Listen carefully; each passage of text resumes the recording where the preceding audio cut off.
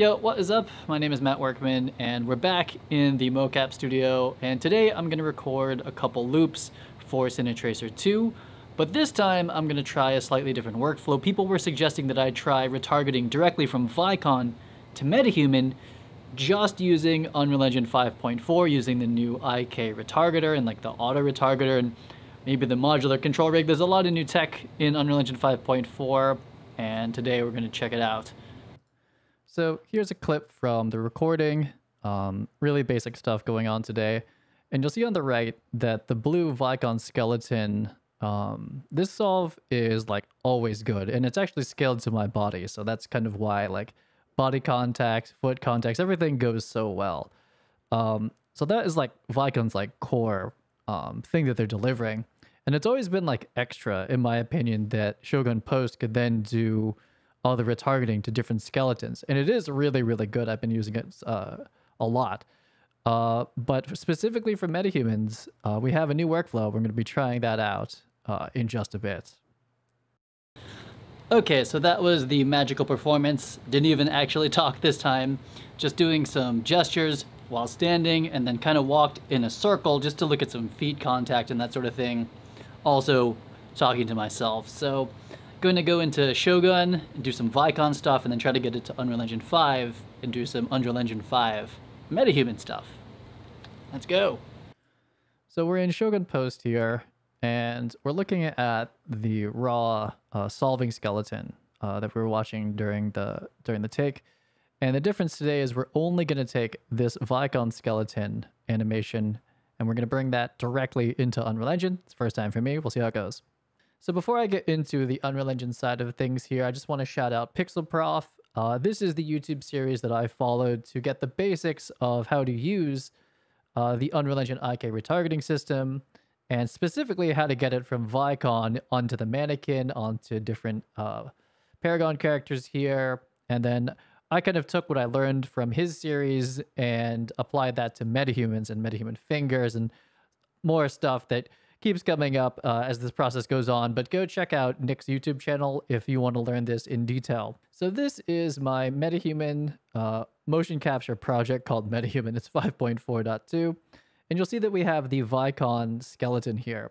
So to start here, we actually imported the skeleton from Vicon. It's called Vicon Actor Fingers. This is the new avatar from Vicon, and very important that you take the one with finger bones if you want to do finger tracking and finger retargeting. So after bringing in the skeleton, what we're going to do is right click, and you would have created a IK rig here, and that is this. So what this process looks like here is basically going and selecting things like spine, all these spines here. And you need to, it looks overwhelming because I've done all of them here, but the start's empty. And then you would right click this and say, create new retarget chain.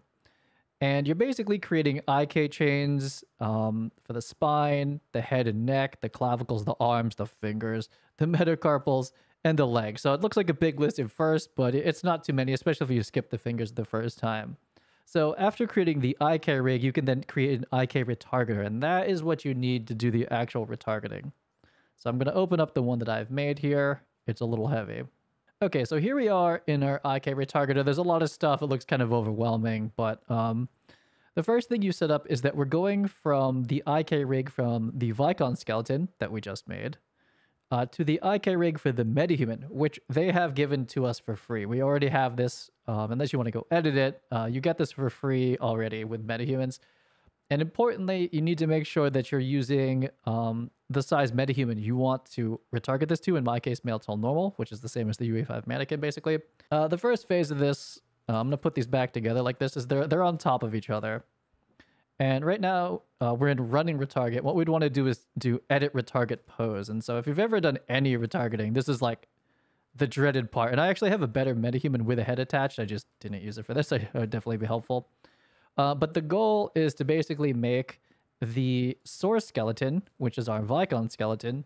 We look at its pose, and we want to make our target skeleton, which is our metahuman. We want to match those poses. So you should go watch Nick's videos if you want to see that process. I might do it myself from scratch to kind of document it. But the metahumans come in an A pose, and their hands are different. Like I talked a little bit about the bone structure difference between that. There's height discrepancies. But you're basically going to go through and change this target pose here by selecting like, let's see, like the upper arm or something. We'll see that we have it at a 45-degree angle, but it would have come in like this. And we're going to go like adjust it until it matches. What's cool is that like this doesn't require baking to test it like it would in...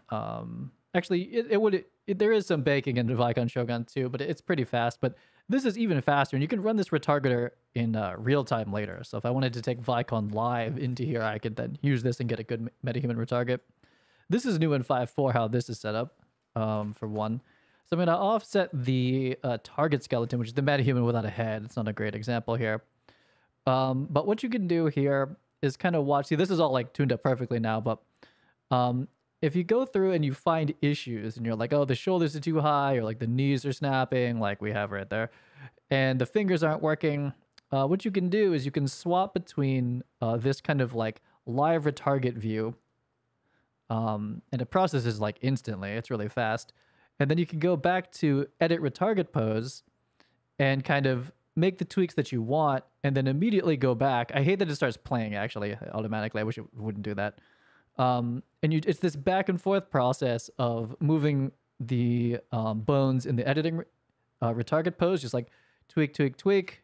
It really depends on what you're trying to match for. In my case, I was going for fingers today. And then you go right back and you can see the results. You're like, ah, cool, that's horrible. Didn't work. And there's a lot that goes into it. I'm sure I'm barely just, I'm just like scratching the surface, and there's like all this other tech stuff that I don't quite understand yet, but the end results are quite good, and let's check those out. So this is the end result from the first day where I was doing experimenting with the IK Retargeter, and we're getting like really good results. Looking at the neck, looking at the shoulders. If you watch my other video, I usually had to adjust that quite a bit. And this is a peek at like a day ago's IK retargeting rig. I've since improved it, but the results are still pretty good here. And we're going to take the rig for a walk here. So most of my tests now are going to include the Vicon skeleton in the middle, which is always good. That's Vicon's side of it. And now using Unreal Engine 5's IK Retargeter, we're in like a great place getting this onto the metahuman, like you can see here. This was suggested online to test body contact, so hand to hips, hand to head, and this is going like incredibly well. On top of that, I spent the day working on the IK Retarget to clean it up a little bit, worked on the fingers, worked on some other settings that I learned about, and we are getting great results. The hands, there's a big difference between a Vicon and a metahuman hand, but I did the best that I could, and I think it's certainly usable and could be cleaned up later. So that wraps it up for this video. Moral of the story is Unreal Engine 5.4's IK Retargeter is really good.